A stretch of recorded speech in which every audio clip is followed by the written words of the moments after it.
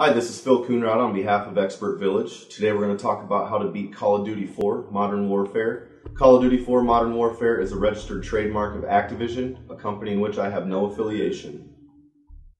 Okay, we are going into our Middle Eastern country now, and we are looking for Al-Assad.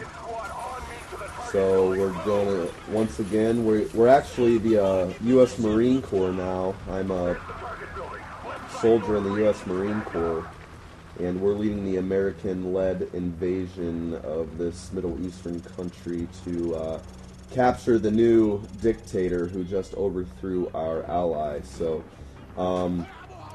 just get right on this door. He's going to breach the door. I just tend to look away so I don't get shot or anything like that. And just clip these guys when they first come in.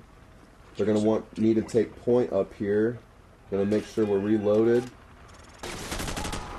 So you want to just, anytime you come into a room, you want to hit your L trigger button to bring up the automatic targeting.